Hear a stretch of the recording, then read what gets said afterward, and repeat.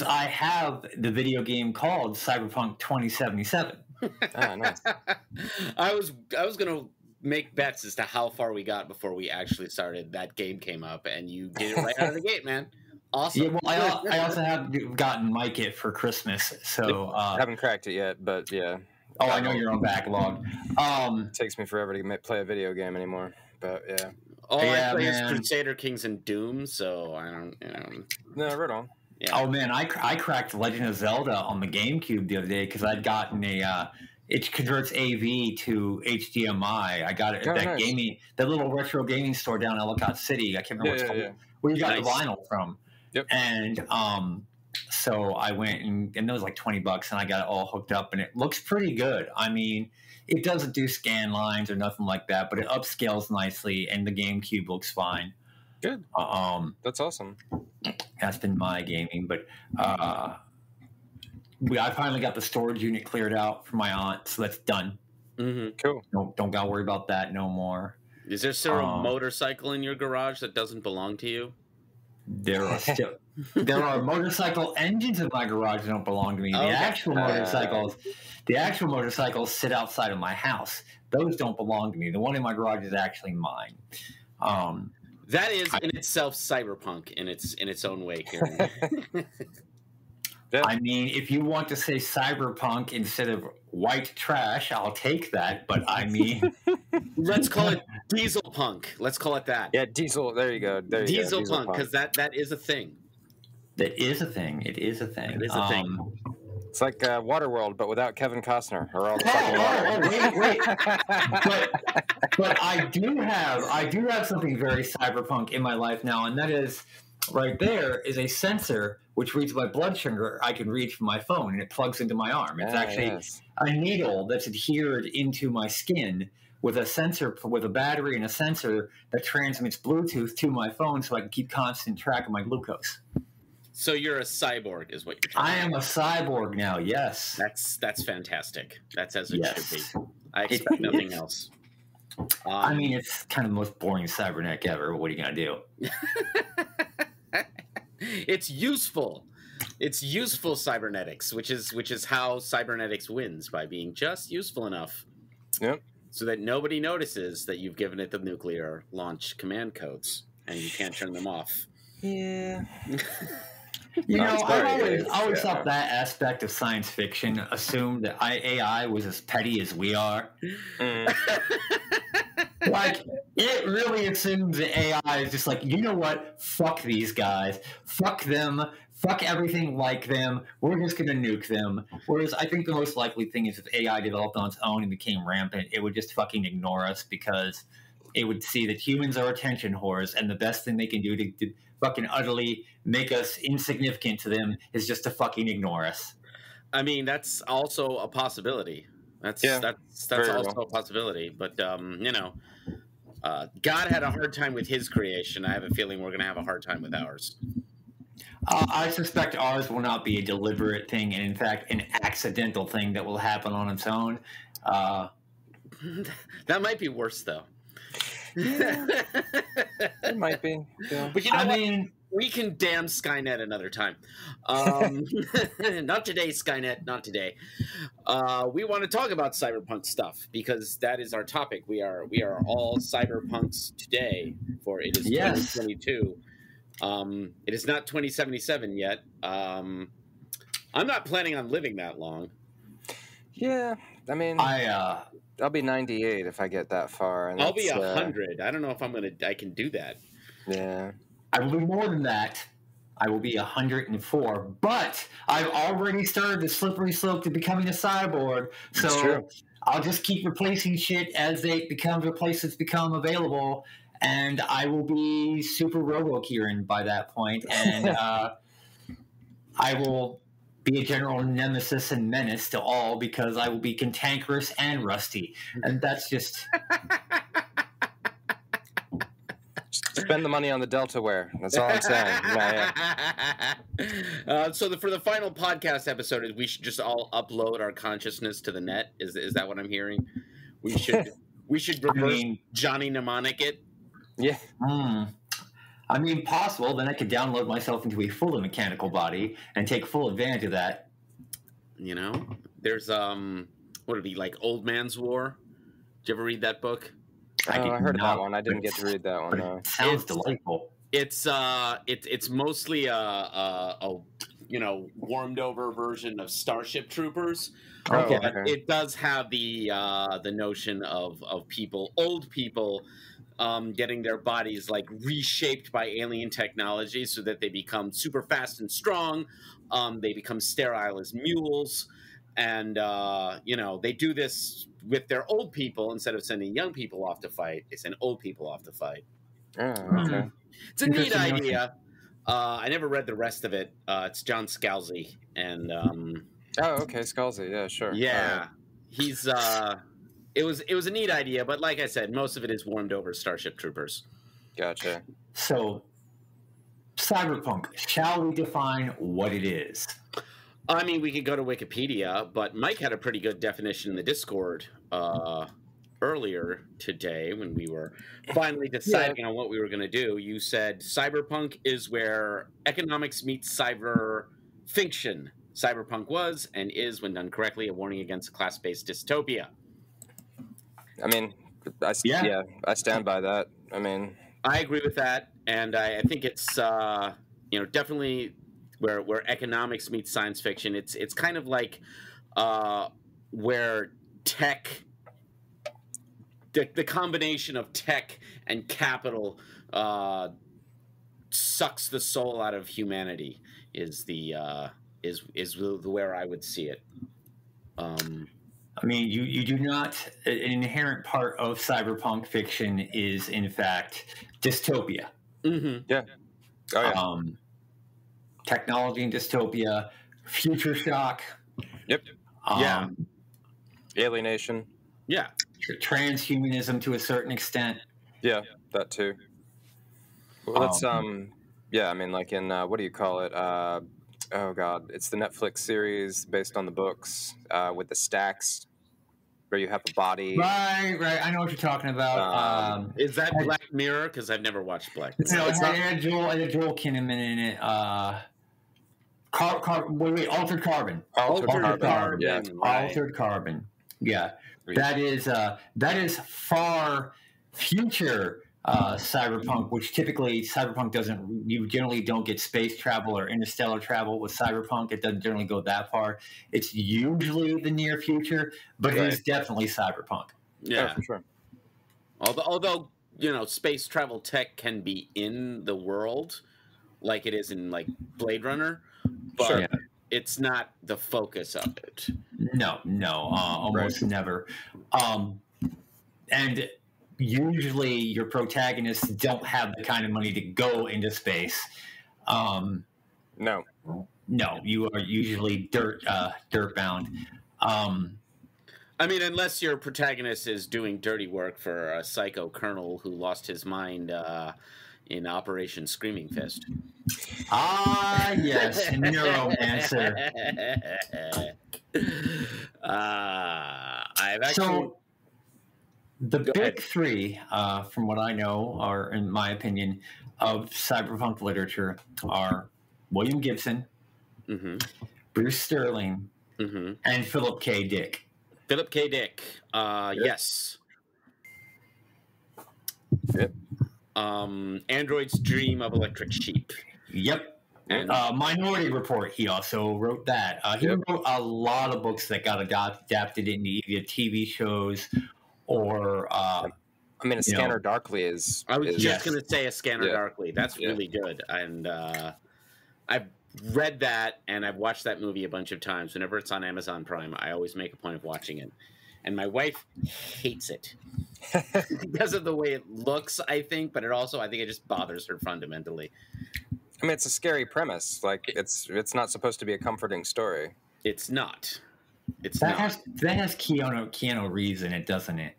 Yeah. Oh, that makes him 3 for 3 at this point for cyberpunk literature. You got Johnny Mnemonic. You got him doing the voice acting and the character being based off of him of Johnny Silverhand in Cyberpunk 2077. Right. And then Scanner Darkly. Mm-hmm. Yep.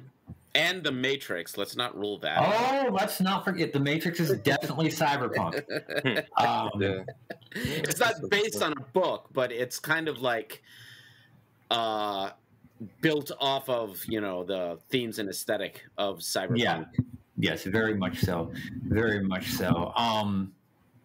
I think it's pretty safe to say that Keanu Reeves is the big star of cyberpunk related cinema. I mean, at this point, yeah. At this point, yeah. Ways, yeah. Oh. I mean, you could say like Harrison Ford gets an honorable mention both for Blade Runner and the sequel, but yeah, but he sucked in the first Blade Runner. Yeah, I mean, it wasn't. The antagonist stole the movie. Well, yeah. I mean, how the hell are you going to top the ending monologue of Tears in Rain? I mean, that was Rutger Hauer off the top of his head, man. Yeah. Like, that was just... I used to use that whole monologue as a tag to my emails. Like, I've used it when talking to, because I do gaming as a hobby, and I've paraphrased that for describing the weird ass adventures that the things that I've seen, things you people can't imagine, and just filling other shit in there. But yeah, it's like Rutger Hauer definitely steals the fucking show in Blade Runner. Absolutely no doubt in that. Absolutely no doubt. He Blade Runner is one of those movies that every time I watch it, I appreciate it more just because of the visual composition of it. Even as I recognize that the two leads are kind of mismatched. Yeah. But the visual language of Blade Runner has pretty much informed the visual look for cyberpunk cinema and game representation ever since. Mm-hmm. Yep. Now, funny enough and related, there's a Kurt Russell movie called Soldier, which takes place in the Blade Runner universe. There's even a spinner on the junk planet he's on, and that is cyberpunk as well. I have not seen that. Yeah. Basically... is that Soldier or Universal Soldier? No, it's Soldier. It's called Soldier. In it, it's sort of like a space western. In it, Kurt Russell plays a... basically, he was raised from a child to be a soldier and programmed that way, but he's human. But he was just basically like brainwashed into being nothing but a soldier. And then they bring in essentially what are like the new Nexus androids. And they replace him, and so he's dumped on a junk planet as refuse, and he finds people living there, and then the corporations try to come in to clear them out because they've got some interest in it, and he defends them, and he ends up fighting the Nexus androids that previously defeated him. Interesting.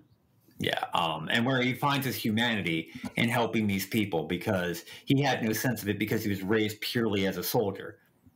Fascinating. Right. He does excellent emotionless acting in it. Okay. Kurt Russell's great. Yeah. I'll watch him in just about anything. His son's pretty goddamn good too. Oh, I didn't know his son was in acting. Who's his son? Oh, I didn't know that either.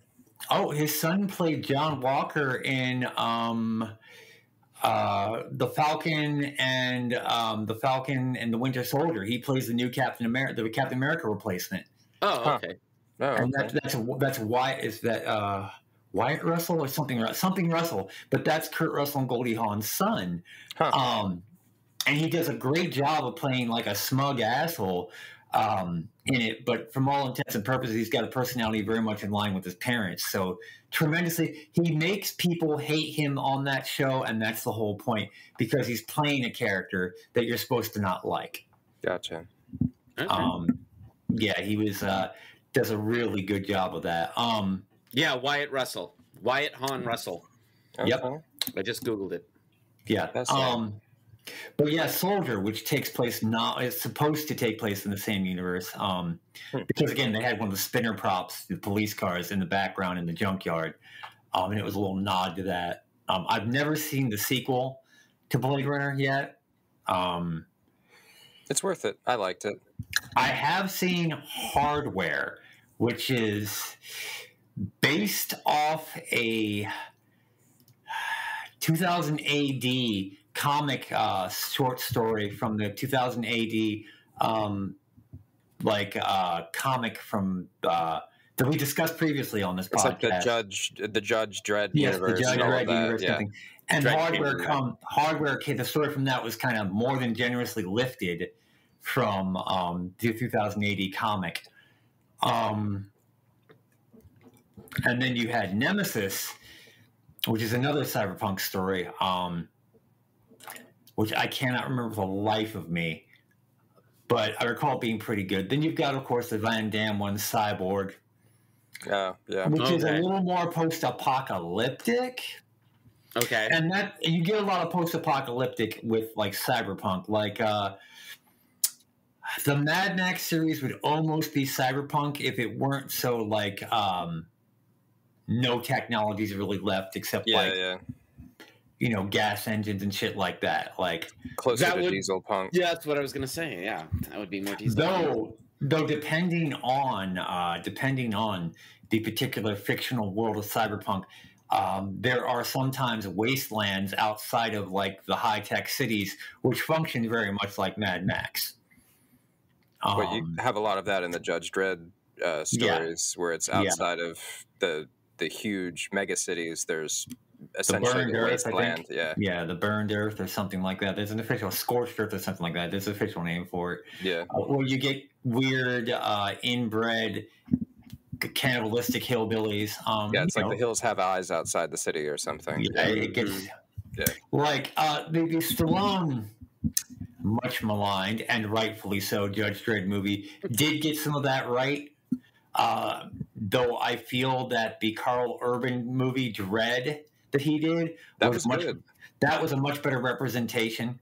It was such a good movie. It was actually really good. Oh my god, that's cyberpunk. That is definitely cyberpunk. It is. It's a shame that it didn't do better in the box office because it was a really well-crafted movie. It was.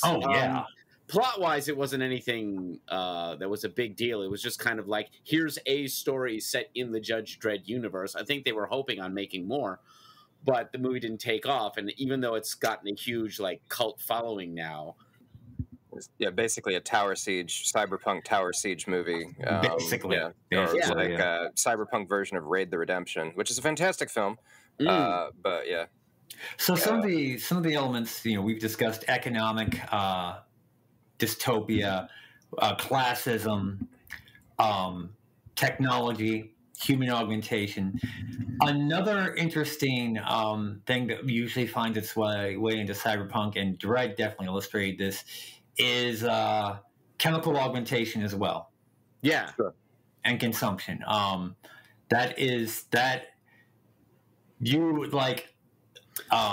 chemicals are just another form of tech. Yep. Yes. It's not cyber tech, but it is tech. It's it's a technology that does things to the human animal as he would say naturally exist, and changes him, which changes all of his social relations as well. So you also tend to find a lot of neo-tribalism in cyberpunk. Not all works have it, but one of the better, and it's not so modern anymore because I think it came out both in the late 90s, but at the time it felt new and fresh, was Snow Crash. Yeah. And that was a cyberpunk movie, a cyberpunk novel, which was like literally almost 30 minutes in the future. Like it was not, there wasn't cybernetics, but there was like the metaverse, like virtual reality, like not directly interfacing your mind in, but kind of like using the technology we have now to have virtual worlds where you interacted with people and did coding and shit like that. And you had, the United States at this point had balkanized into several smaller city-states or individual little enclaves. Hyperinflation had take place. Like you had people with like easily having $1 million bills, and those were considered like the equivalent of $20 bills now. Sure. A lot of interesting things found its way into Snow Crash. And then it introduced concepts of like neurolinguistics and freaking Sumerian mythology. I mean, if you haven't read it, you should read it. I read Read Me, or not Read Me. Reamdy. I read that one, but I didn't read Snow Crash. Snow Crash is off the chain, man. I've heard it described as being almost satirical in its. It is. It's definitely, especially cyberpunk tropes. The main character's name is, and I shit you not, hero protagonist. Yep. Well, HIRO, but still hero protagonist. Well, the bit at the beginning is definitely satire, where he's the deliverator, and he's delivering, Uncle so-and-so's pizza, and it's like, he's got the car. Pizza, He delivers pizza for the mafia. Yeah. That's interesting. Yeah, it's pretty funny. All right, I'm gonna have to check that one out. I did get a Kindle copy of Harlan Ellison's I Have No Mouth, But I Must Scream. That's what we were talking about. I haven't started reading it yet because I've got about 50 other things in front of it. But I did get myself a copy. I like the cover. It looked interesting. After what we said during the last podcast, I was really interested in checking it out. And he's listed in the Wikipedia article as being a major influence in the origins of the 60s and 70s new wave science fiction that led to cyberpunk. Moorcock and Zelazny and Philip Jose Farmer, who are also themselves pulling ideas out of the beats, especially Burroughs. I have never successfully read a William S. Burroughs novel. I've tried, and I got pretty far in Cities of the Red Night until I got sick of it. But I feel like he's doing something that is some things that are cyberpunky as well, because he's all about chemical alteration and the metatextual and the sci-fi organs of control. That's his whole vibe is based on that, and so I feel like he's working in that direction as well. Another prevalent element of most cyberpunk fiction is violence. Yeah. Cyberpunk is definitely an action genre. Like it is, there is very few, there may be a few stories, but there are very few cyberpunk stories that are purely like intellectual exercises, if any. Some of Gibson's. Yeah, that I think aren't Johnny Mnemonic. Or Burning Chrome, or Mona Lisa Overdrive. Well, the Burning Chrome collection of short stories has some of his, it's got Johnny Mnemonic in it, and it's also got some of his more meditative, some of his space-oriented stuff, like Red Star Winter Orbit, which is some really interesting things, which aren't very violent. But I agree with you that cyberpunk kind of takes its bleed from the pulps. Yes. No, and it's I think as close as you get to a really sort of contemplative or kind of like more of a subdued thriller in some ways is like, say, a Scanner Darkly, where it's more like this is creepy and this is like living in a surveillance state, but it's most of I would say the rest of the genre, you're right. It's like there's a lot of running around and there's some action that takes its cues from the pulps. I will say that, like, Do Androids Dream of Electronic Sheep, the book is very different from Blade Runner, the film adaptation, and it kind of cements that the whole sort of economic element, because you have the class strata of these people, and much of the book revolves around people and their pets, and it's kind of like, if you're lower end, you might like only be able to afford like a robot dog, and then it's like if you're a little bit better, you might be able to, if you have slightly more money, you might be able to afford, like, say, a cloned dog or like an artificial dog, and then once you're like extremely rich, then it's like, oh, well, you have a dog that is the actual physical offspring of a real dog. What? Oh my God! Let me never let my cats read that. They will never. They'll be like, look, We are high-class creatures that only the most elite should have.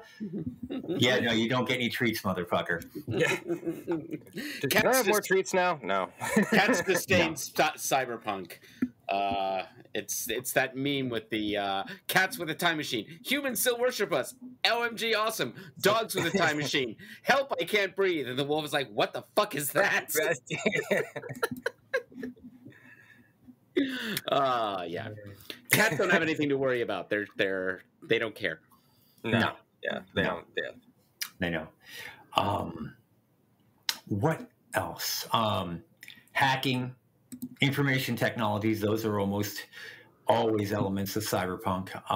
There's an organized crime leitmotif going on. You find it in Gibson, you find it in other things. Breaking the law and interactions with law enforcement are kind of driving a lot of the action of the story, like Johnny Mnemonic or and again that's direct from the pulps.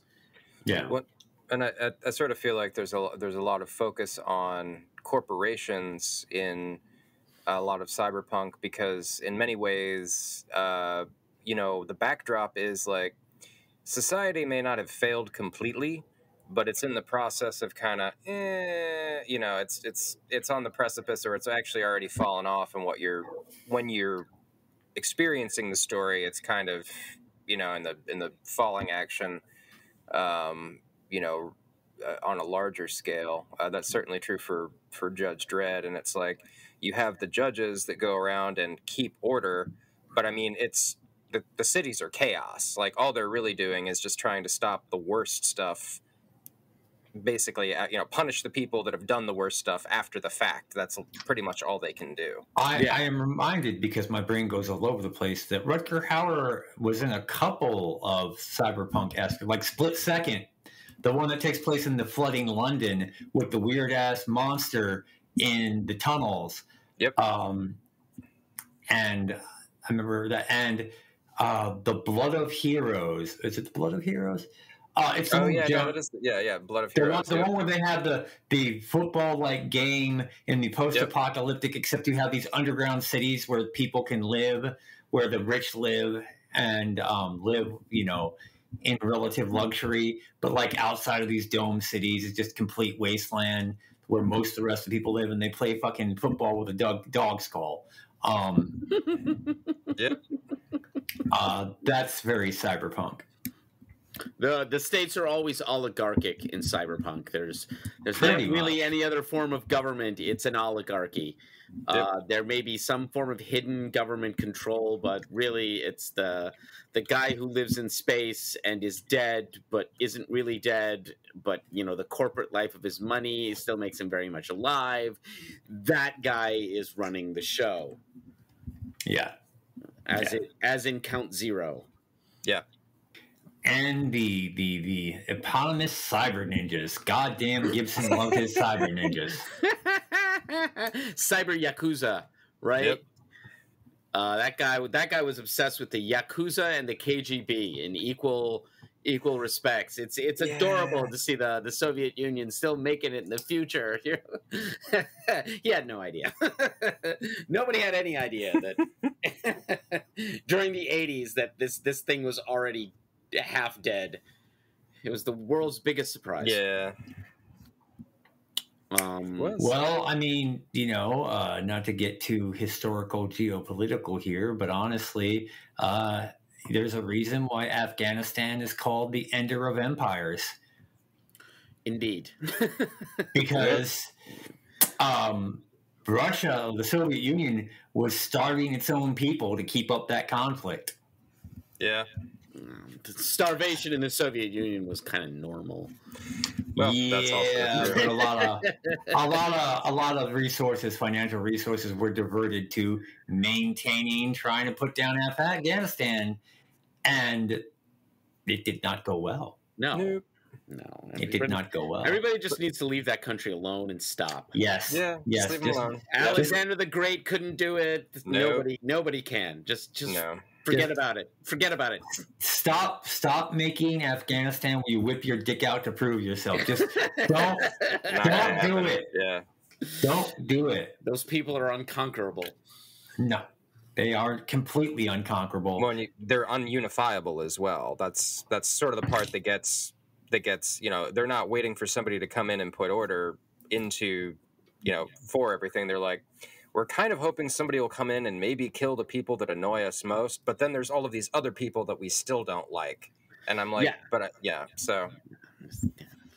And geopolitical affairs also tend to play into cyberpunk, though usually they're pretty badly dated from like a Cold War era perspective. Yeah. Gibson was especially guilty of that.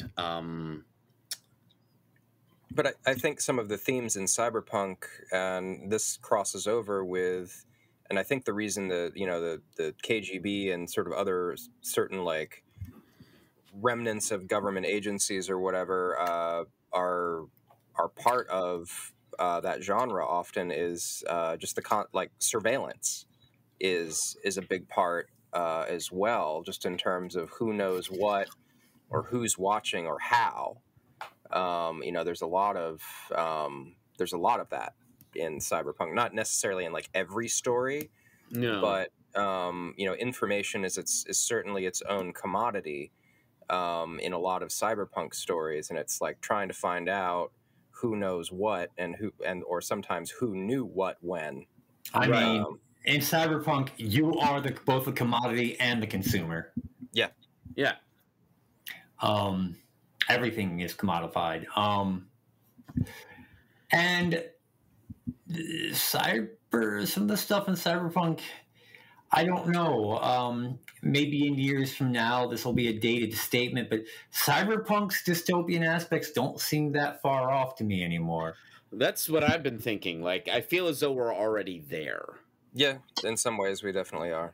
Except I'm a shitty cyborg, so there we go. Yeah, but you are a cyborg. I am a cyborg. You are a shitty cyborg. And there's it's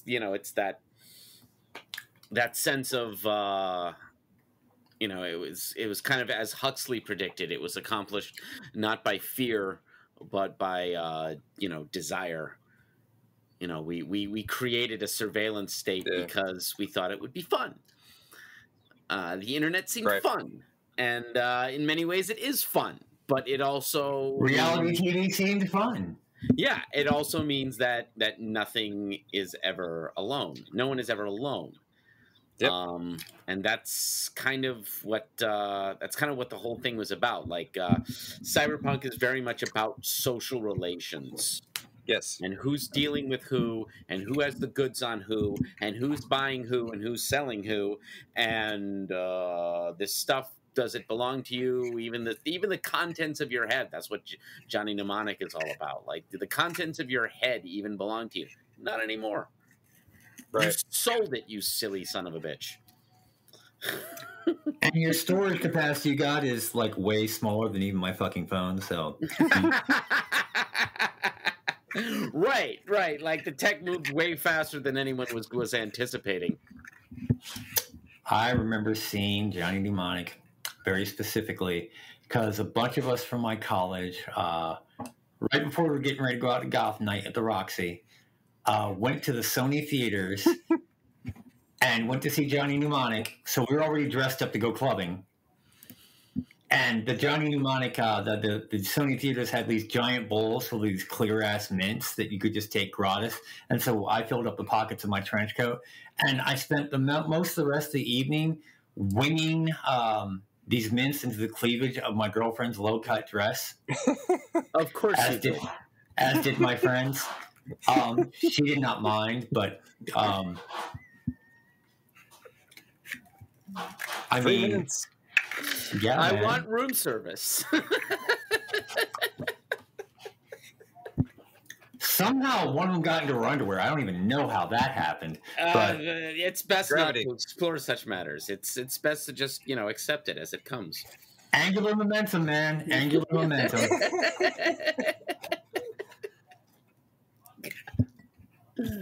I don't even know, but those were the days when cyberpunk seemed so close yet so far away, and it's not like that anymore. No. Now it's like, I mean, the technology might not be there, but The attitude kind of is being bought and sold as a commodity, certainly is, and I think some of the cultural stuff from cyberpunk is definitely here.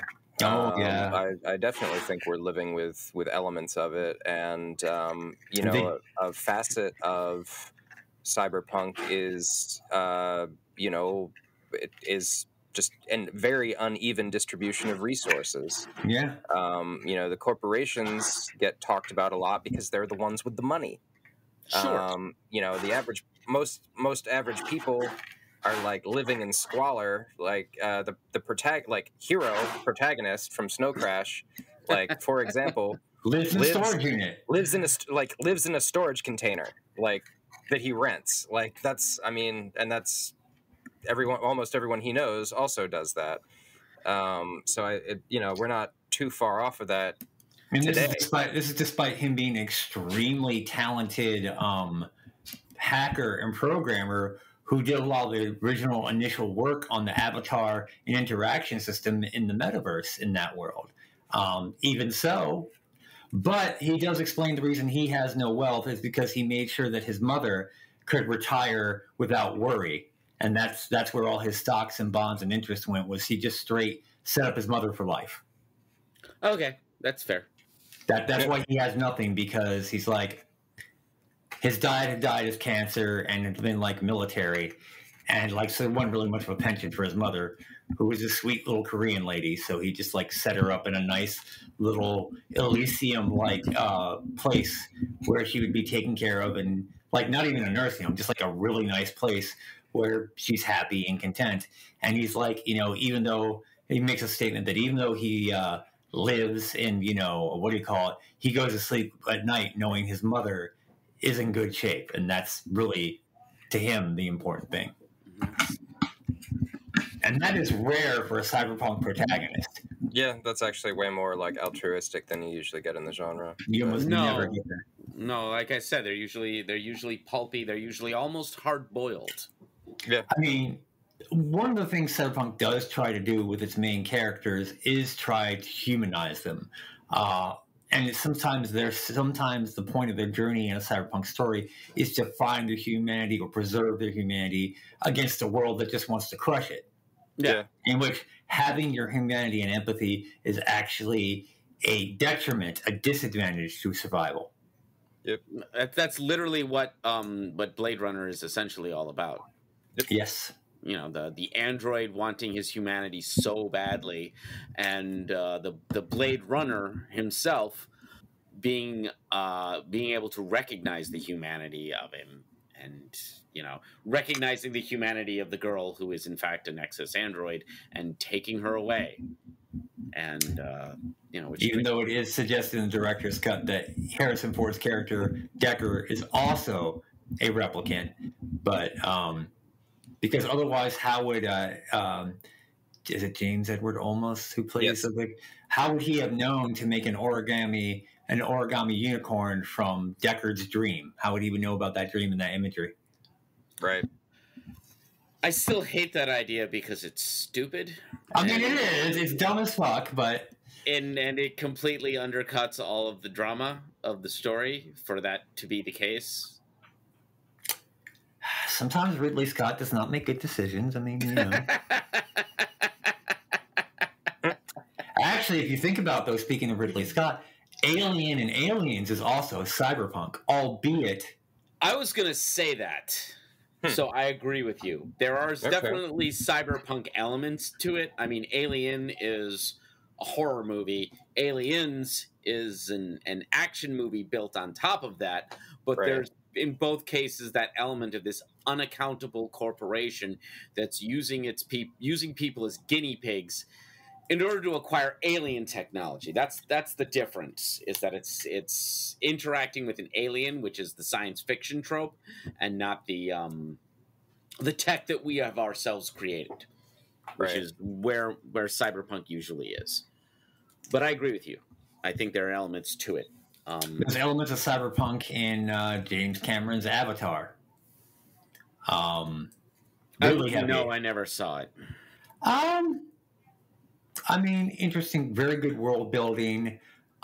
Definitely corporate interests are definitely prevalent in there. Except it's kind of like Dances with Wolves in Space with cyberpunk elements. So Dances with Smurfs. Yeah. That's what South Park said. Dances with Smurfs. I saw the commercials for that and I was like, okay, so it's Dances with Wolves with blue people. I don't want to watch that. More or less, yeah. Nowhere near as fucking boring, okay? Because for all the crap that Waterworld gets, or The Postman, or any of Kevin Costner's latest work, is there really a movie that's as boring as Dances with Wolves? Not really. I mean, it's like 4 hours long. Literally, it's like 4 hours long. I mean, don't get me wrong. It's not a bad little story, but it could have been a lot shorter. They could have cut a bunch of shit out. Kevin Costner does not hold my attention well enough for me to be able to watch his ass for 1.5 billion hours. I don't think we're the target demo, Kieran. No, I don't think so. Being the Great White Hope, like he'd been doing. And well, it was also the unfortunate start of like a series of films where he plays these weird messianic characters. And I was like, yeah, dude, you can get away with that for like one movie. And it was 4 hours long, and you got some Academy Awards for it. So like, good on you. But like, you can't just keep coming back to this well. Like, it just stop. Motherfucker, I can watch Braveheart more times continuously in a row than I can watch Dances with Wolves. Facts. Okay. You know what's a good Kevin Costner movie is Wyatt Earp.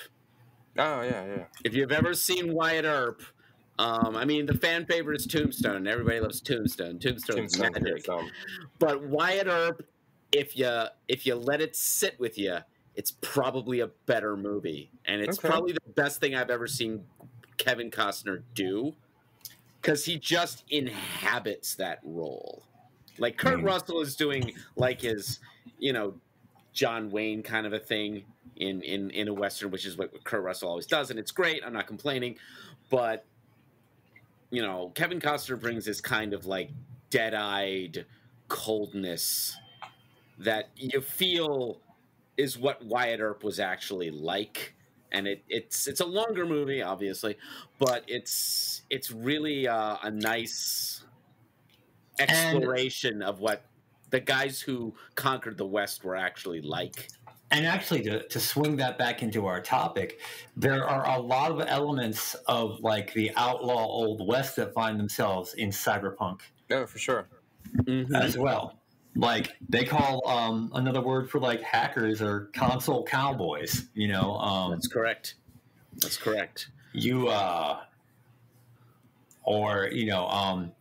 And it's very interesting in which some of the ways that, because the cyberpunk genre and attitude, which is typically its style over substance, find its way into some interesting combinations, which I think we discussed a little bit in our role-playing game episode, where we discussed both Cyberpunk, the role-playing game the video game came from, which was originally set in 2020.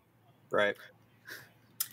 And Shadowrun, which is pretty much like 2050 or something, like, which is also, corporate cyber tech and all that, but dwarves and elves and orcs and shit and dragons.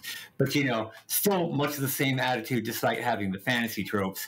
It's just they play over into the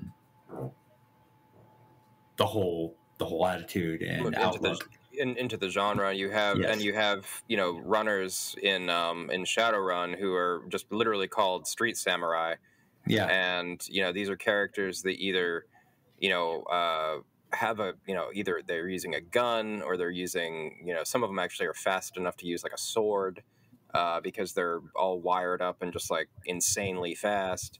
But it's very much like the Wild West. Very interestingly, you can play tribal and Native American characters, and you even have what's called a street shaman, which is literally a shaman of the streets, and they're not necessarily tribal or native, but it carries over. Like one of the concepts is that in Shadowrun is like magic returned the world, and like the Native Americans were the first ones to key into that, and they were able to take back a lot of the continental U.S. to themselves and got their sacred lands back was part of that as well. You have the Native American nations, which is a massive middle part of the United States now in Shadowrun. Yep. Okay. Makes sense. The fiction's pretty interesting. This makes me think of Trends Metropolitan as well. Yes. That is very cyberpunk. Yes, Transmet is absolutely in the genre. I read the first volume of that, and it was neat. I enjoyed chaos. It just gets better and better. Gleeful chaos. That's exactly right. Except sometimes it's not so gleeful. Sometimes sometimes it actually gets very dark and serious. Hold on, to the assistance. Like, okay, great channeling Hunter S. Thompson there. I see what you're doing there, Spider Jerusalem. Yeah, well, yeah, it's kind of on the nose. That's the drug element, the chemical alteration, which was Thompson's kind of modus operandi. Take a story and get the wasted shamanic perspective on it. That's what made me think of it when you were talking about street shamans.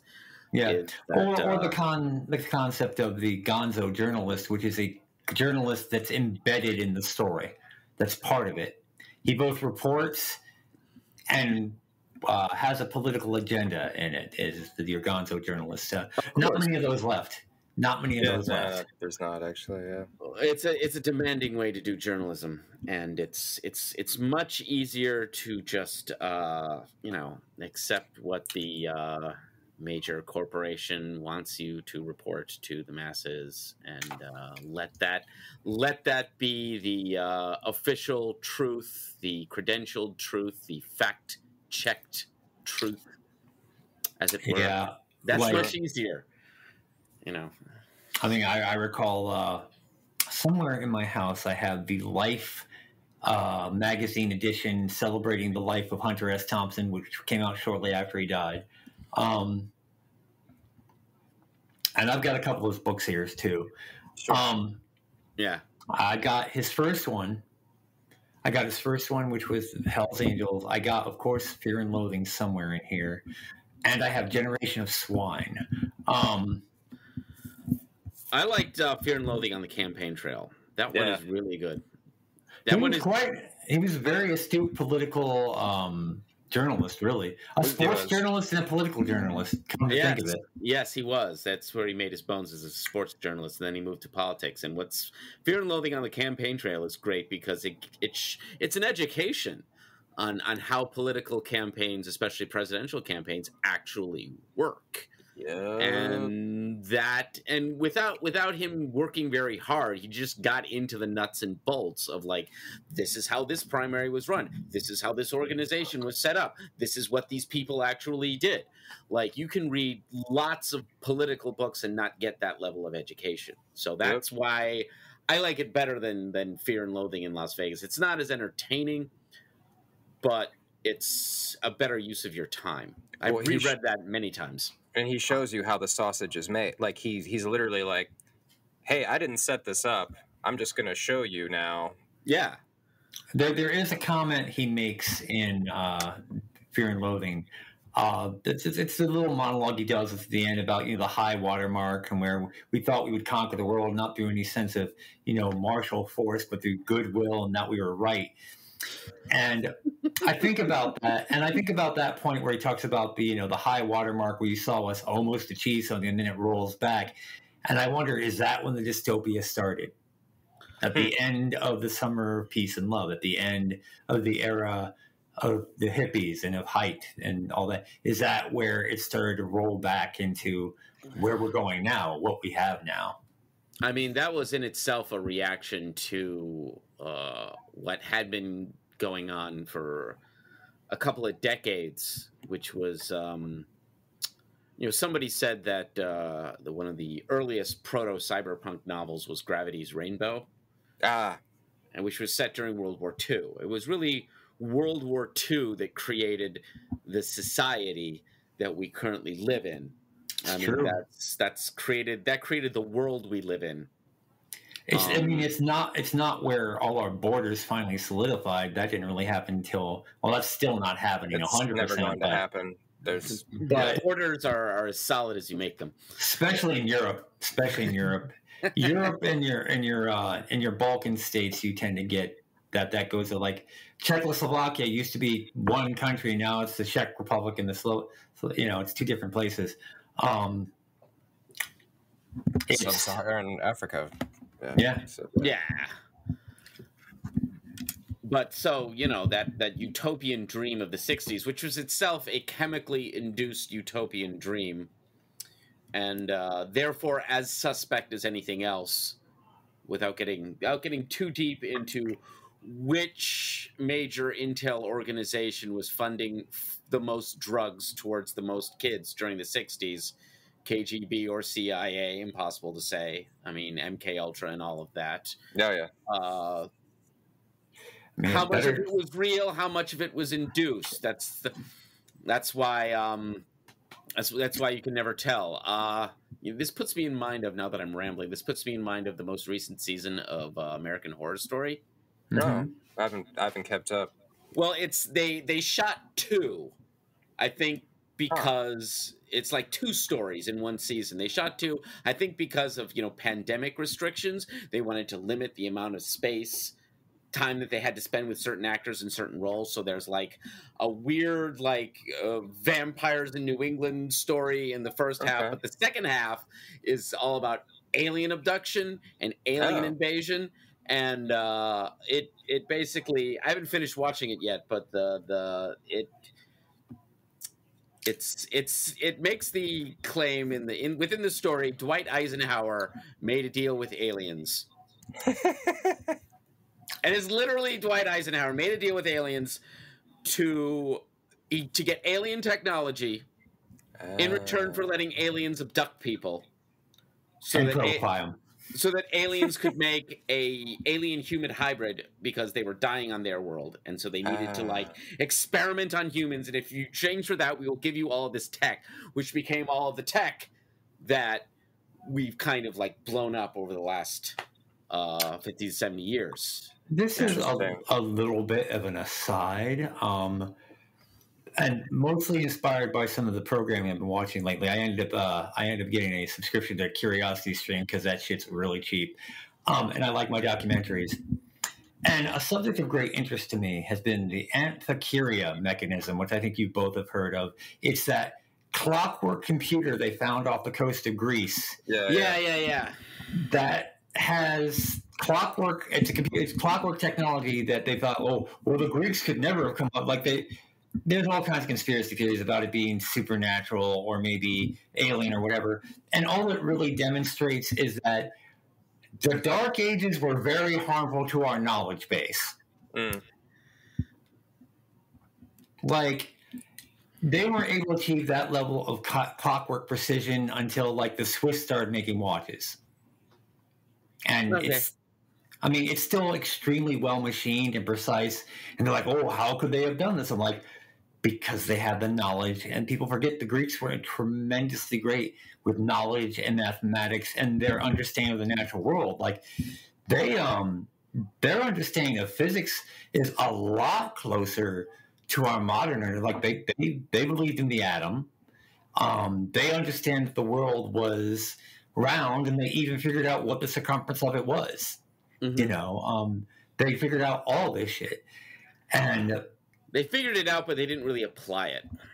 Well, no, they figured out steam engines, but it was just an amusement. It didn't occur to them to do anything with this understanding. Well, and they were also busy trying not to be killed by each other. The whole thing with the polis, with the city states, that was a real thing. And also their chief obsession with buggery. Let's not forget that. Well, that was the ancient world in general. But yeah, I mean, a lot of that tech came out of the post-Alexandrian, the Hellenistic era, which was also the era of Roman Greece, and Roman concrete.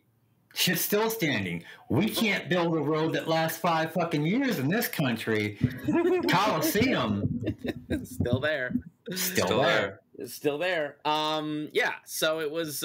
It's a case of they knew a lot of things. They didn't apply things as voraciously as we do because their society was, stable. They didn't have the information technology is what I think what makes it for us, how we're able to advance as we are, is our information and information recording technology, and our ability to communicate with each other much easier. That developed more slowly. The development of the codex was a 1st century BC, 1st century AD tech boom, which is what enabled whatever we know about the ancient world to survive. Yes, absolutely. Because it was all scrolls before that. It was all scrolls before that, or put down in a clay parchment. But the codex was durable and survivable, and because they had that tech in the Imperial Age, it made it through the medieval period. And so anything a monk managed to get his hands on and spend his life making copies of, we have. And yet today we got motherfuckers believing the world is flat. I don't know. That is itself a consequence of the internet, though. I mean, that's a YouTube-induced phenomenon. Like, people believe the Earth is flat because you can create a sufficiently persuasive YouTube video to cast doubts on how we actually know everything, whereas that looks convincing enough so that certain people will buy it. So that is itself tech-induced ignorance. Yes, but I have actually heard a different explanation, and I can't remember what the video was, but the guy approached the flat earthers in sort of a sympathetic way, and he said, here's why we have this. And people know something is wrong with the world. They don't know what. They don't know where to start to look for it. They don't know what to grasp. And this ties back into the dystopia of cyberpunk, by the way. Sure. And so they're looking for an answer.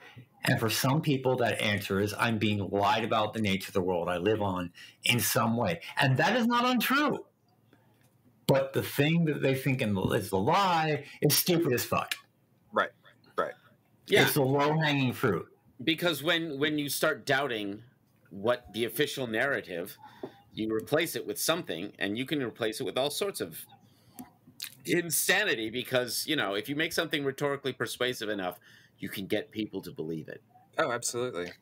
And there is nothing harder to do than dissuade someone from something they want to believe. Like when people tell me, well, blah, blah, blah, blah, blah, blah, blah, blah, blah, blah, blah, and I'll be like, look, what do you have to say? I mean, whatever, man. Believe what do you mean believe what I want to believe? I said, look, you believe this thing, which means your heart's set on it. You are invested in it. I have no means, regardless of what truth or evidence-based I can bring in front of you, to convince you that the reality that you believe is your reality.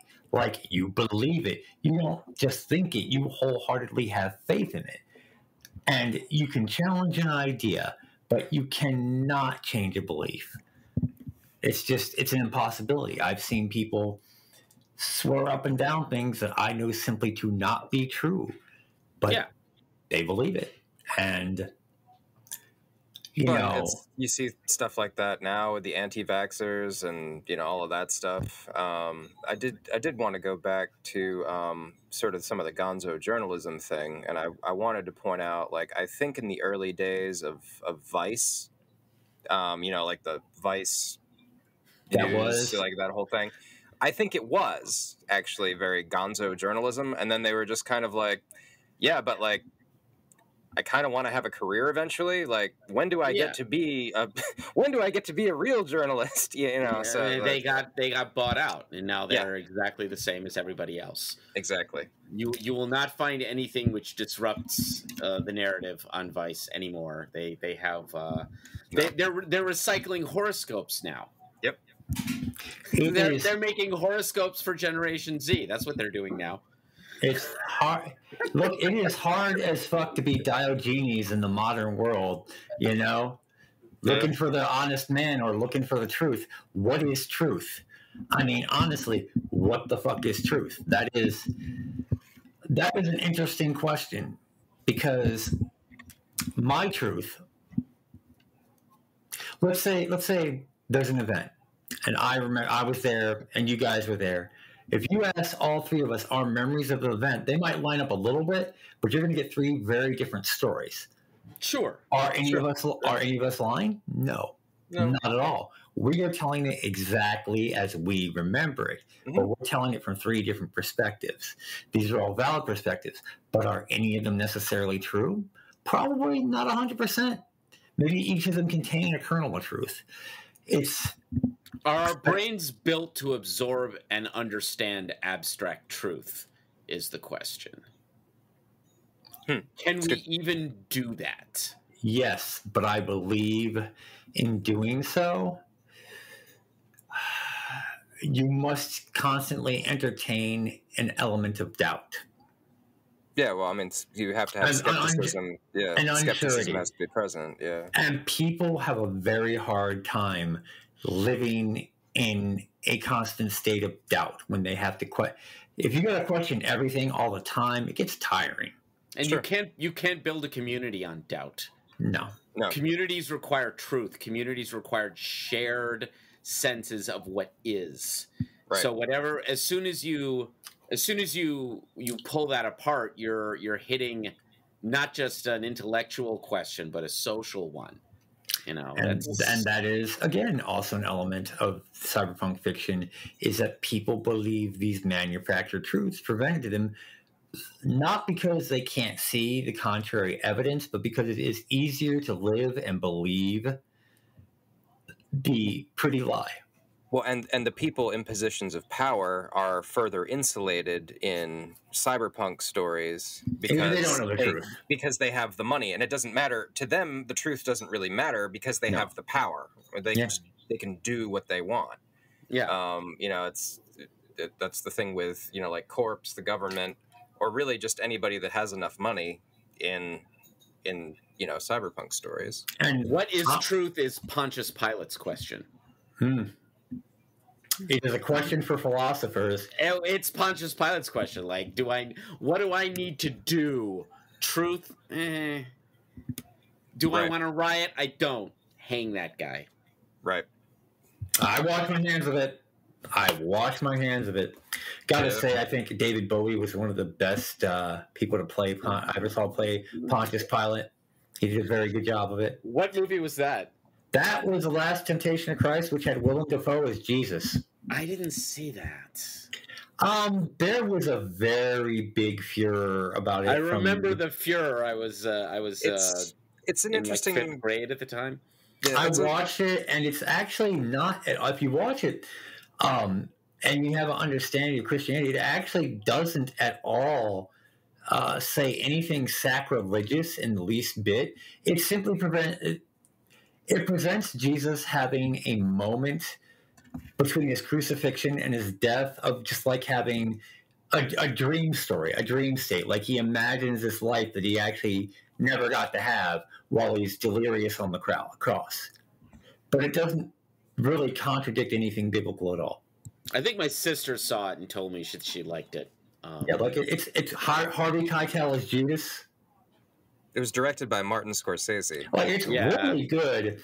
And I feel the people that protested without actually seeing it or taking it into context because while I am, not necessarily a Christian myself, I've studied the religion, and I can't see anywhere in which it contradicts any of the messages or dogmas of the Catholicism, certainly not. Well, it speculates, what if Jesus had this hallucination while he was on the cross? Well, it's Kazantzakis got excommunicated for it. It doesn't question the message at all, as far as I can tell. Well, Rome disagreed. I think one vibe I picked up on that was something that I've often seen in certain more modern film depictions of Jesus, which is Jesus not knowing he's God. He knows it in it, but he and it's one of the elements that finds itself into the New Testament. He wants this weight taken from him. He really wants this fate taken from him. Right, and that's in the Gospels, but the part of not knowing and not understanding his divinity borders on Arianism. And that's that might be why the church had a problem with it. I remember because I'm sorry, I didn't get that impression from it, but then again, I have a different take. So sure, go ahead, Mike. No, I was just gonna say they did some interesting things with how he, like I thought Defoe's portrayal was interesting, just in terms of there are bits where he is kind of like, how do I know this thing that I'm telling this man about his life, having never met him before? And he's kind of like, you see him like kind of cock his head and is like, wait a minute.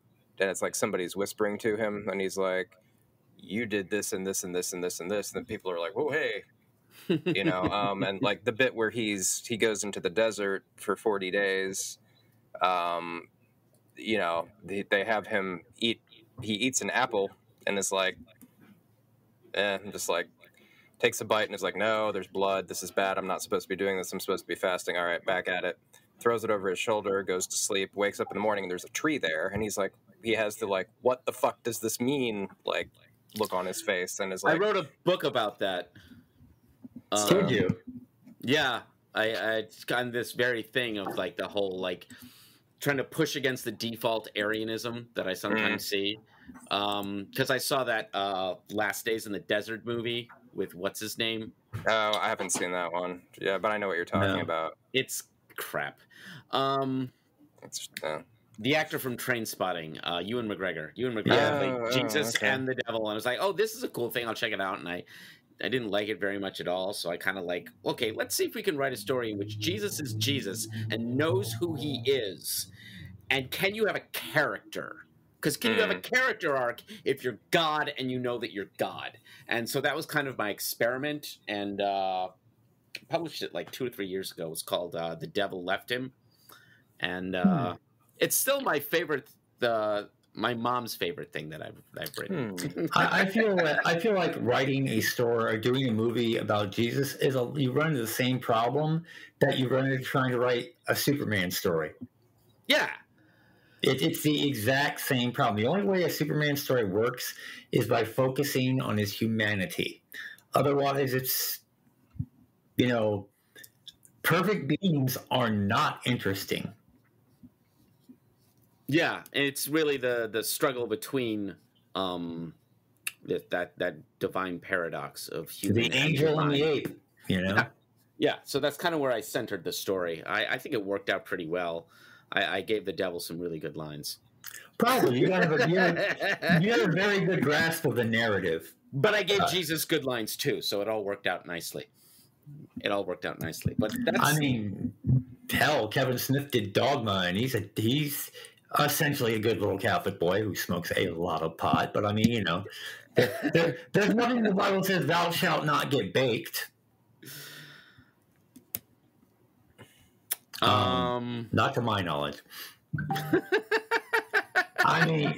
Jesus didn't tell you not to drink. Jesus went and said, shit, we're out of wine? Hold on, bro. I got you. Give me some water. It was his mom that did that. He was like, Jesus, we're out of wine. He's like, I don't care. All right, fine. Make the wine. Mom! Sorry, the labor I went through. Oh, my heart is breaking. Oh, I was in a barn with the donkeys and the wise men. Which of us is the child, Mother? Fine, bring me the water. Here you go. All right, are your friends happy now? I'm not happy. I hope they are. Yeah, no. Walt. Is this a little boy? Okay, Mom. Okay, I'll make the wine. No more sunrise, sunset. Boy. Fiddler on the Roof won't be written for another 2,000 years, Mom. God. Me. This may be as far as we've ever wandered off a topic. We're like so far off topic. This is bonus content, right? You hear that, you credible sons of bitches? Scares into the boneyard. How does a conversation about Cyberpunk end up doing Fiddler on the Roof? I don't know. This is cut content like it was run by a moil, okay? We didn't, we left out Mecha Hitler, so we're all right. Well, now that you brought it up, man. No, I'm just kidding. Mecha Hitler or Mecha Streisand? They're both terrifying, but for completely different reasons. How did we even get here? Oh, I don't know. Willem fucking Dafoe? Willem Dafoe. It's all Willem Dafoe's fault. Let's blame it on Spider-Man. He was the Green Goblin. There we go. We got a bridge. All right. Bingo. Yes, Spider-Man. All right. Green Goblin. But cyberpunk and dystopia.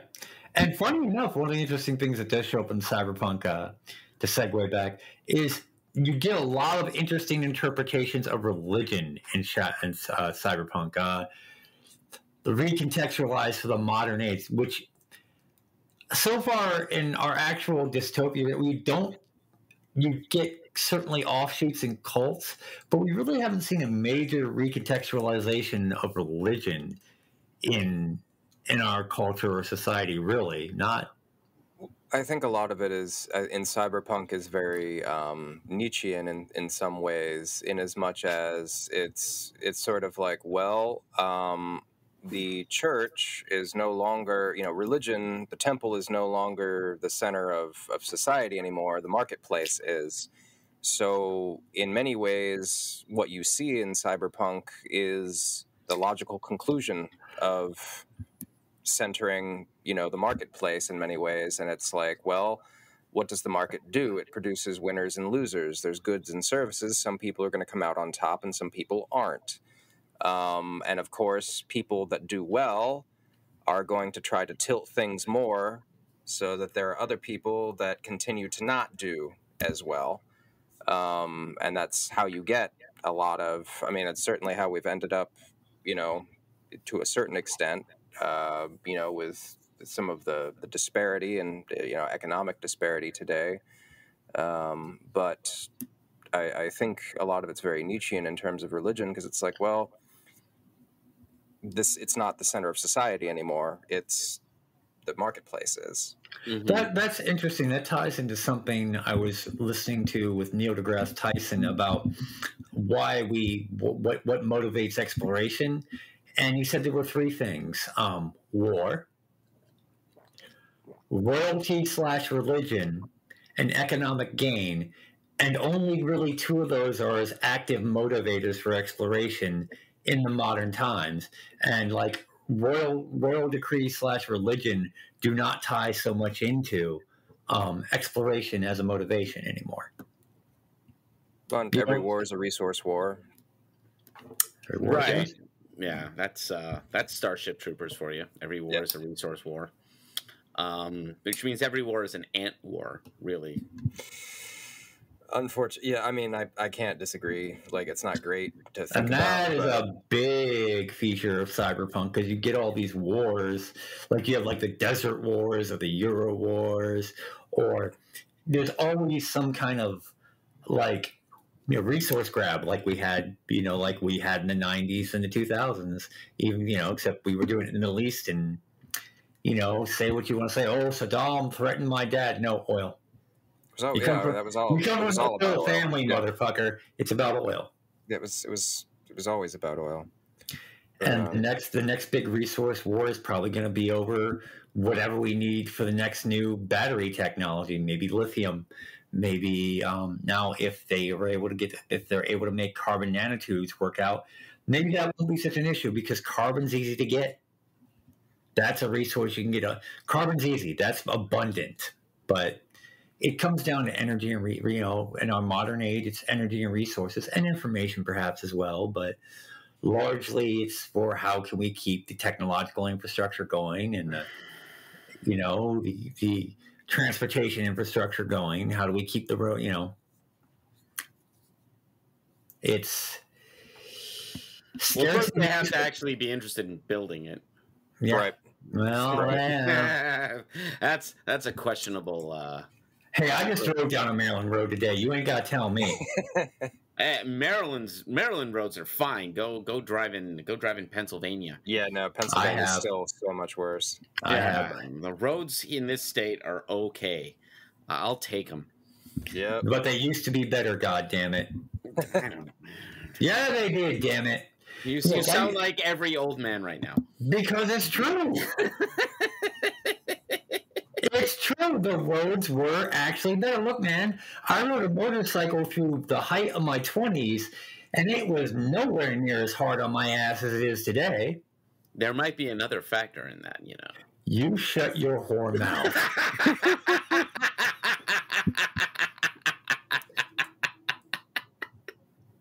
That's a responsibility. Ain't the nuns beat respecting your elders into you with a ruler or not? God damn it! You're 3 years older than I am, dude. It's still a number greater. Damn it! Age ain't nothing but a number, homie. Ain't nothing but. Yeah, says R. Kelly. I agree. How was that joke you went there? Used to tell Mike? No, it wasn't my joke. It was a coworker of mine was like, yeah, so Aaliyah had that song that was like, age ain't nothing but a number, and R. Kelly was like, I agree, and I was like, oh shit, shots fired. I was like, I shouldn't be here. I shouldn't be hearing this. And he was like, no, it's true though, and I was like, I mean, you're right, but damn. I'm from the same minds that brought you. You ain't no snake eyes. You DJ Silky Dildo. Yeah, it was actually a different guy, but yeah. Different coworker, but yeah, I don't know. You get a lot of time on your hands when you work in a kitchen. It's true. Dishwashing leaves you a lot of time to contemplate the world. It's true, and a lot of motivation to contemplate the world because otherwise you're focusing your mind on washing dishes. It's true. And the dishwasher is the oft-times shat upon man in the great service industry. You don't luckily got to worry about your tips, but everyone thinks they're better than you. So classism. As is in cyberpunk. Well, right. And that was the other thing, which is that, it's the idea of a class-based dystopia. I mean, all societies are class-based in some degree. Yeah. It's just which class is holding the reins.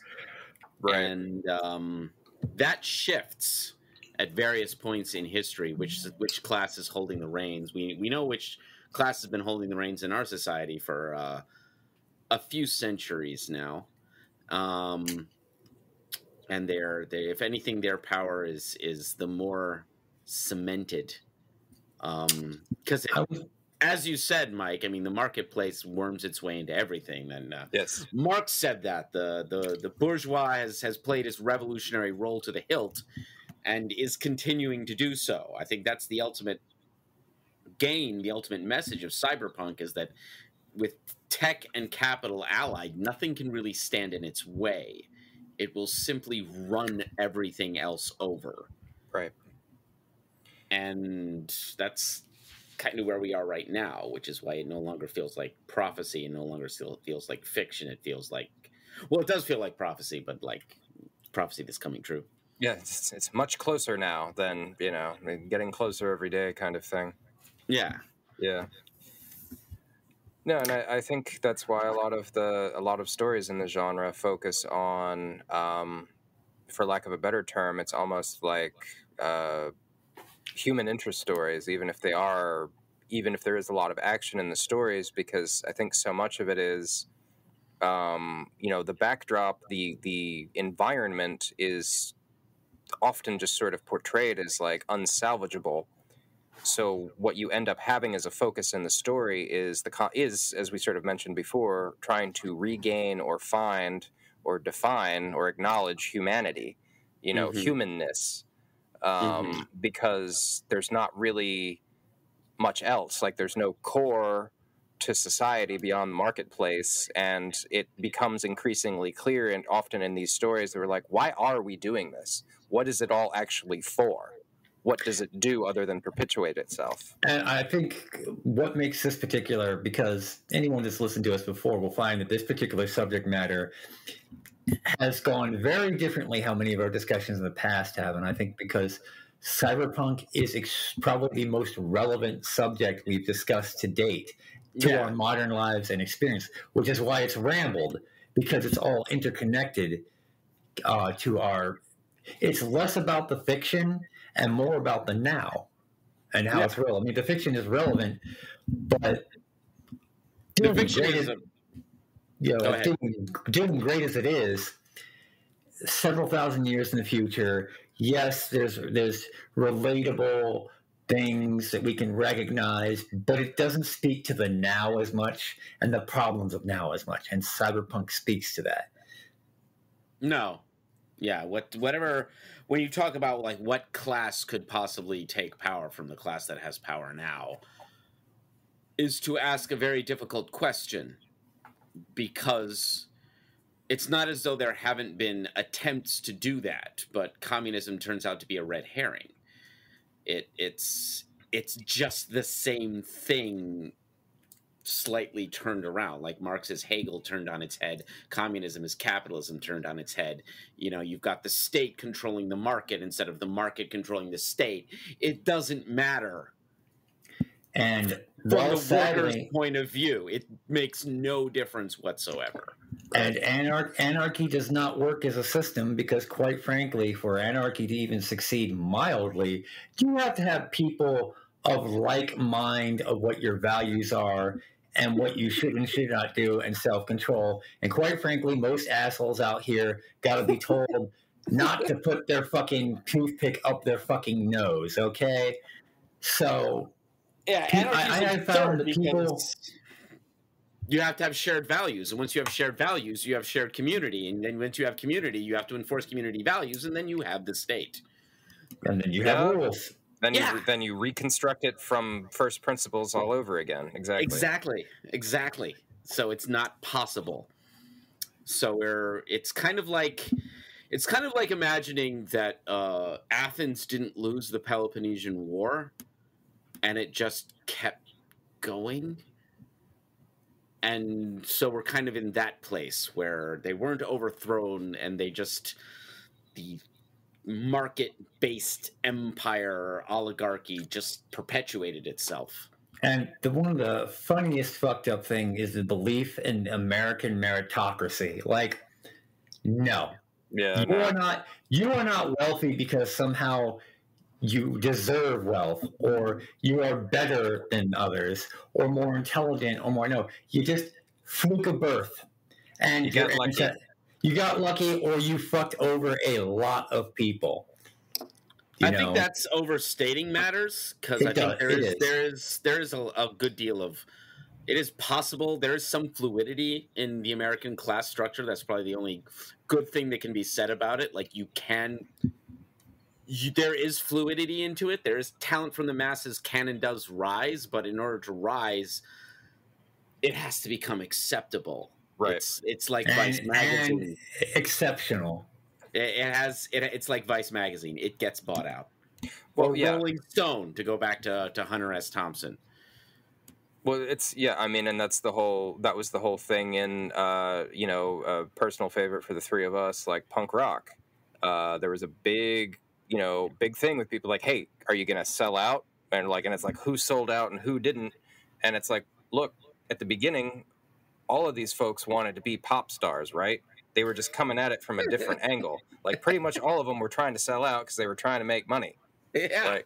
Do you know what my motivation to be in a band when I was in was? It's very, very simple. Yeah, we know you told us. Yeah. My best friend's like, dude, women and booze. And at 21... That's all you need. Yeah. It wasn't for the love of music or the art or none of that shit. That is almost how every young male that gets into music, what is on his mind. It's also fun. Yeah, it is also fun. Exactly. It's more fun than going to work at McDonald's. Yeah. Sure. Well, I mean, who wouldn't want to have a job where they're creative, right? Yeah, exactly. Yeah. That's the whole point. Yeah, you might not have any training on to be creative, but you have to create something, and that's always more fun. That's why we do the stuff that we do here. You know, it is. We're interested in being creative because that's more fun. We all have day jobs. Yeah, sure. We all got day jobs. We all got mortgages to pay, but we also. Yep. I would rather figure out a way to write my own Lord of the Rings than watch the new Amazon series that's coming out, because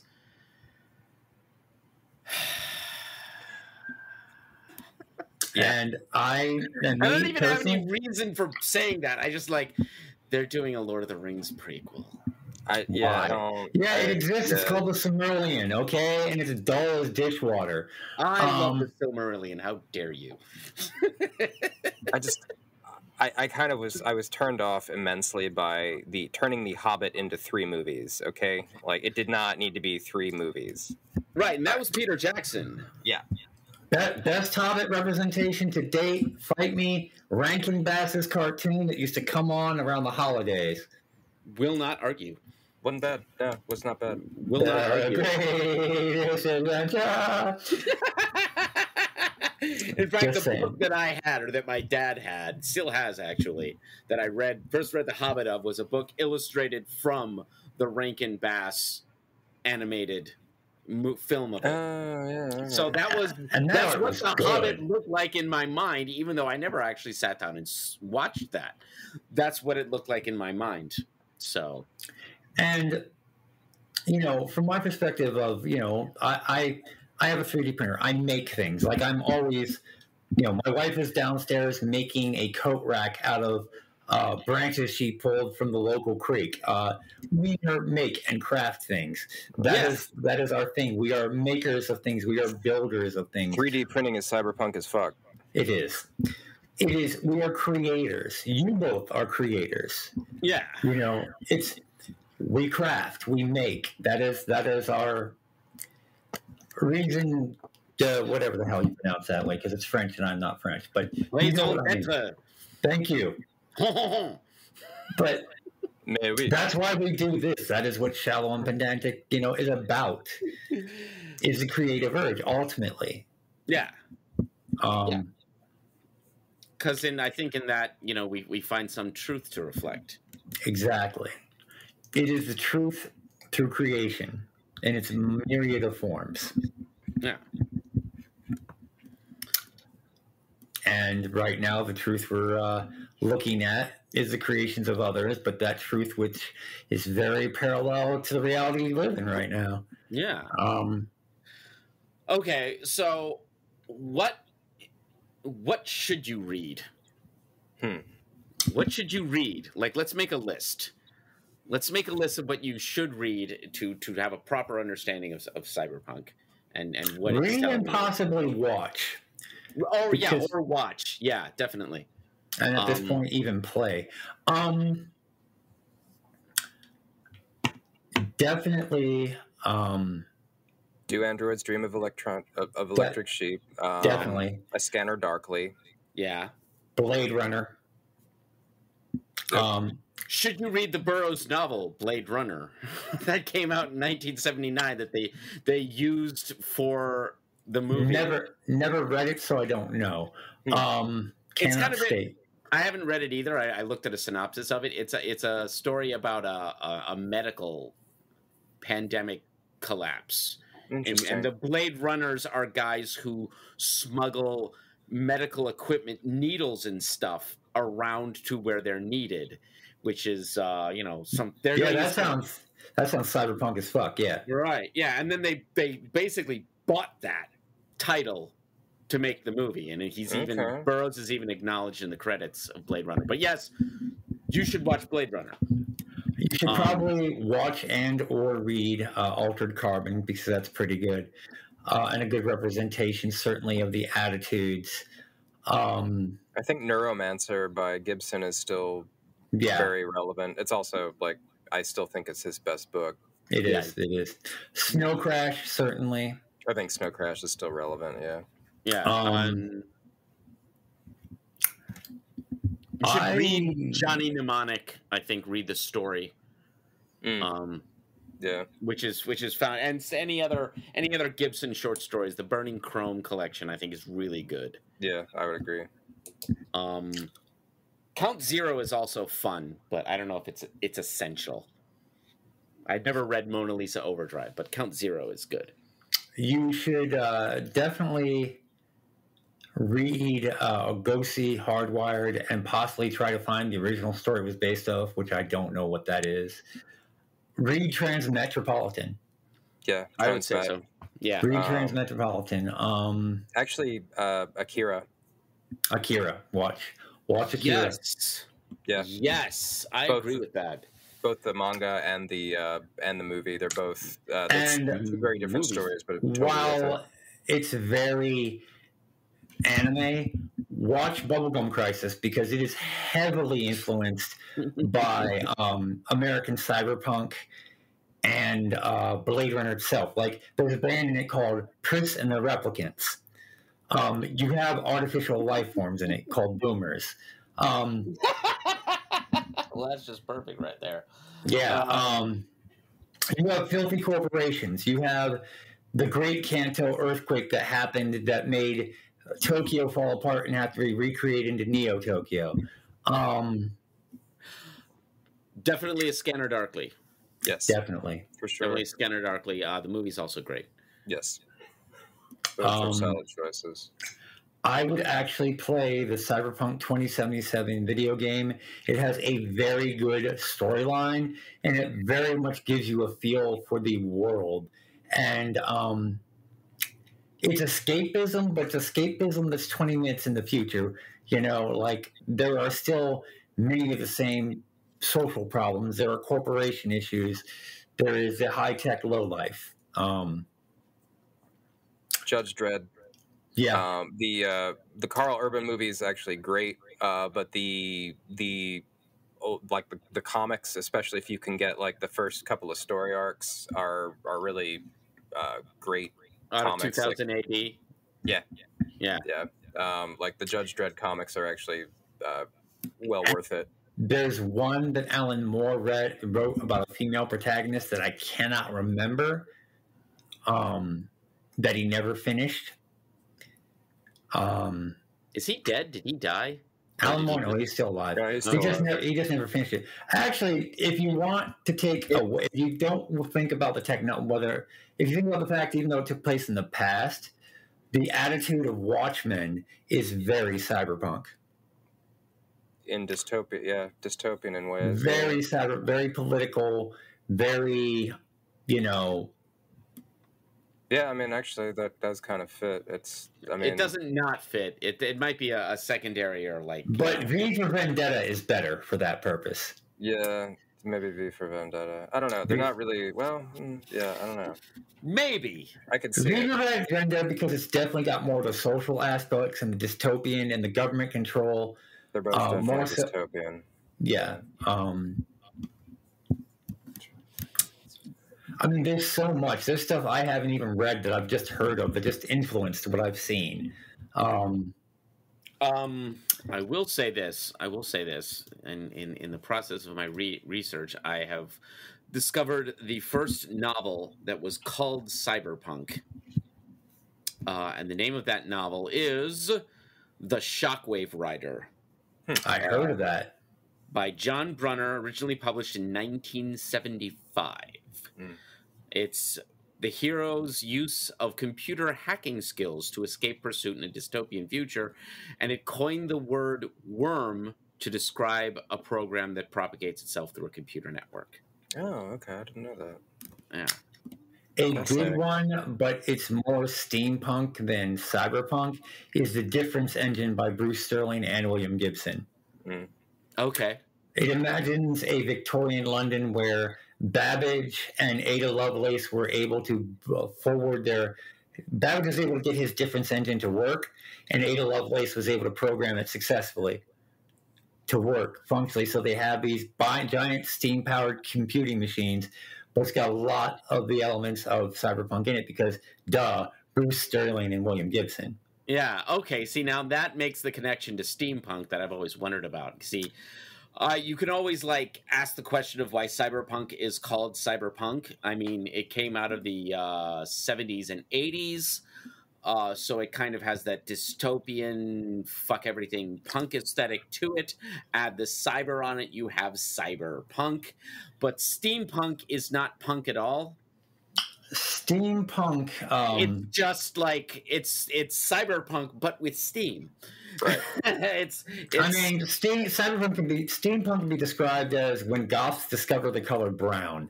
Or what did I see on Twitter the other day, which was steampunk is what happens when theater kids glue stuff onto other stuff and pretend the future happened differently without there being any inconvenience. It's basically historical fantasy, which is fun. Yeah. But most good steampunk fiction I have seen has heavily dystopian elements. There's a band called Abney Park. They used to be a goth band because they were named after the cemetery from Dracula. And then they went on to become a steampunk band, but they have a narrative. They even produced a role-playing game, but they have a narrative to their albums, which is more world music than anything now. But the narrative I was going to say, so, what does steampunk music sound like? very interesting from their take on it. Their fashion is more steampunk, but they tell steampunk airship pirate dystopian stories of a dystopian world. Mm-hmm. That would not be out of tone with cyberpunk things, except technology levels are different. Good, pure, in my mind, really good steampunk is basically cyberpunk with a different technology level taking place in an earlier era of history, but you have the same social issues and all that shit. Just some people like to whimsy that shit up. Okay. And that would probably apply to like any other of the eras defined, like diesel punk. Yeah. Dieselpunk's a lot more noir. Yeah, because it's a lot more noir. It's from the golden age of noir, which is the 30s and 40s. That's diesel punk. And cyberpunk owes a lot of its origins to noir. Mm-hmm. It's very noir. You could just call it updated noir. The first line from Neuromancer: "The sky was the color of a TV station tuned to static," or something to that extent. That may not be the exact quote, but the sky was the color of a station tuned to static. And boy, if that doesn't just give you the atmosphere. Yeah. What were you going to say, Mike? You were going to say something. I thought of another comic that's a good read by Paul Pope. It's a single volume. It's just called Heavy Liquid. I've heard of that. It's great. It's well worth it. It's a little bit. It definitely is sort of cyberpunk / science fiction. But I mean, some of the things we've talked about veer a little bit more into science fiction, but have cyberpunk elements. But yeah, Heavy Liquid's a good one. Oh, and dare I not forget two ones. One you'll be more familiar with, and the other one you may not. Appleseed. Oh yeah. And Ghost in the Shell, both by the same creator. Ghost in the Shell is very cyberpunk. Yes. Yeah. As is Appleseed. Appleseed has a lot of the same visual elements because it's the same artist and creator. It takes place in a dystopian, balkanized future. The main characters are SWAT police, but they had been soldiers of fortune out in the wilds before they were brought back into society. Mm-hmm. And one of them is a full-body cyborg named Brazarius. Okay. It really, Appleseed's kind of like a precursor of what Hero would go on to do with Ghost in the Shell. And Ghost in the Shell, both the comic and both the first movie and some of the series are very, very cyberpunk. Yeah. Not the Scarlett Johansson movie, fuck that, but...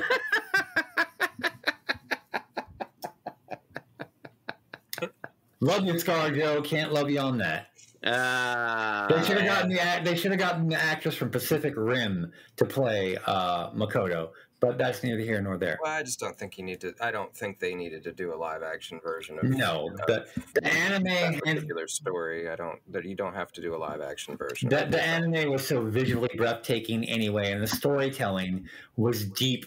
And again, what is human? Yeah. Yeah, and it's that's another feature of the society where they don't make they don't craft, they just exploit existing ideas and existing stories. That's kind of what I was talking about with Lord of the Rings. Like they're just Amazon's just exploiting this thing that exists, and now that Christopher Tolkien is dead, I don't trust that they'll do it faithfully. No. I mean, what's there as well, you people shouldn't do? I mean, yeah, seriously. And that's true of, like, you know, I'm not going to watch the new Game of Thrones series on HBO Max. It's exploitation. I'm not going to watch How I Met Your Father. I will, however, watch recycle. I will watch some Witcher. I will watch some Book of Boba Fett. But I didn't hate the new season of The Witcher because I have very low expectations of The Witcher. It's like Henry Cavill's going to make frustrated dad noises for a couple of hours, and I'm fine with that. He's going to stab some cool-looking monsters, and there's this story going on, but I'm not in any way invested in it whatsoever. I don't care. Just like kill a monster, I'll be satisfied. It's like I treat it as like the pulp version of Game of Thrones, and it's wonderful in that respect. At its best moments, it really does like pull into the Slavic folklore, which is some dark, fucked up, and very disturbing shit when done right. Yeah, that's true, and that's where we get our vampires from. So we should. That's a good point to make, Kieran. We should respect that. Like there is that. But you are right. It's take these things that have worked, and then we're not making anything new. We're just going to keep remaking the same motherfucking thing over again. And that's cyberpunk. Sad, but cyberpunk. I thought of yet another comic. I haven't read it in ages, but it's actually one that Frank Miller did called Ronin.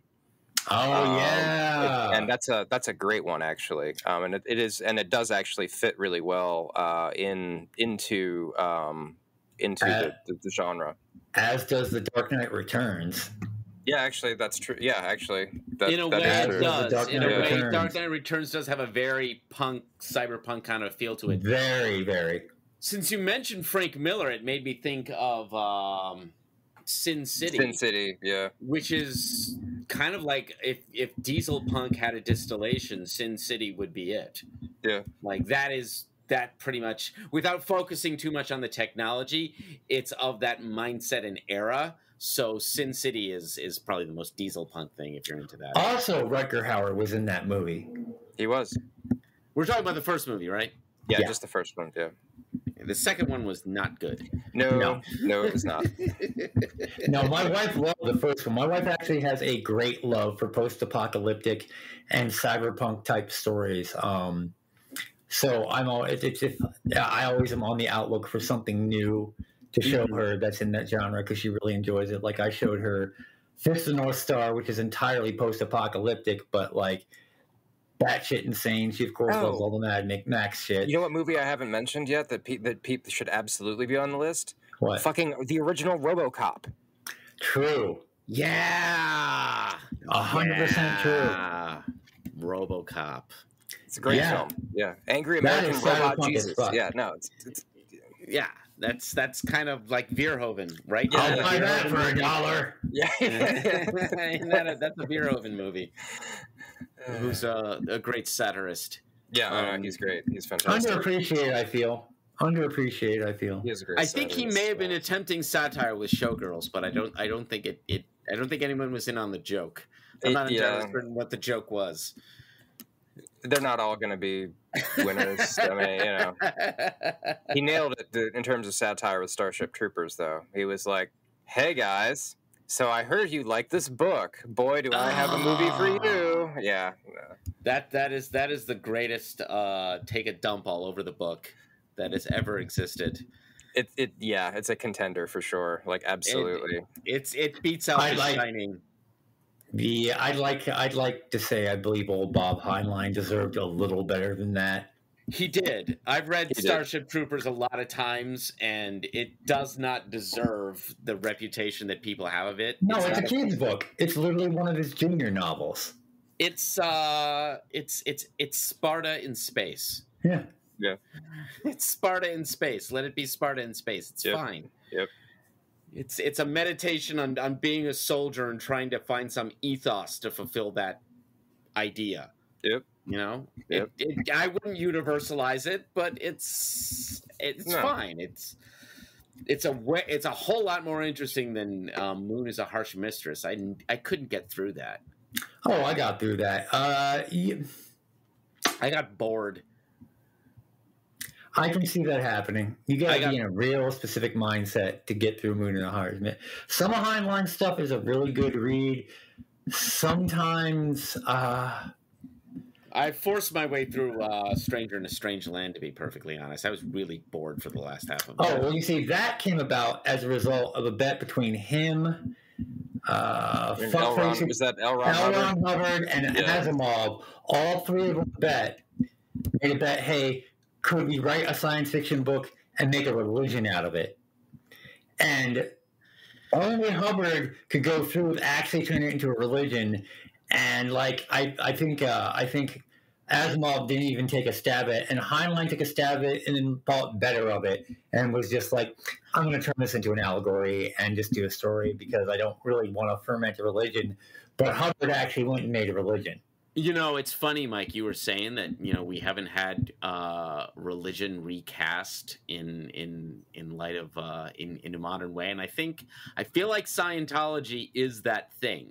Oh yeah, no, you probably It may be the most cyberpunk religion, in the sense that it's purely cruel and purely dystopian and purely oligarchic and just an awful thing. Yeah, I mean, I don't disagree with any of that.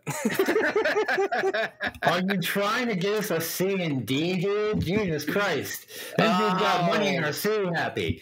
They don't care. Praise Zendu. Guys, I'm sure to what they'd like you to believe. They're not listening. Yeah. It's these two. I never said nothing, oh great God, Cruz. I regret nothing. Then they're going to fucking send John Travolta to our houses and he's going to kick our asses or some shit. Or he's just going to like sneer at us and we're going to be like, oh God, Jesus, John, go inside. Or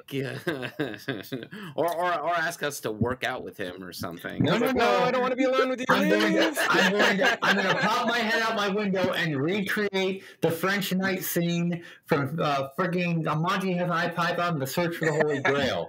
And I will fart at him a second time. Yes. Yes. Okay.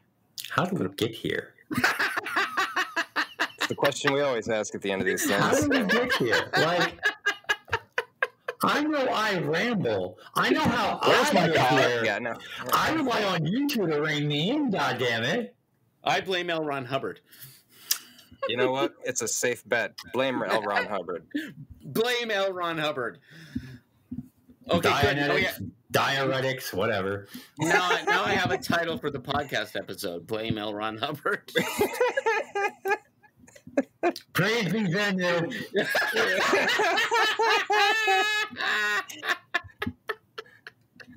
Oh boy. How to get your podcast canceled from all of the networks. But they don't even carry us. First, they'll carry us till they can cancel us. So there you go. We're on a lot of networks, actually. My mom called me the other day. It was like, have you heard of iHeartRadio? I was like, yeah, Mom, we're on iHeartRadio? We're on iHeartRadio. Oh, I got to tell the wife that. Yeah.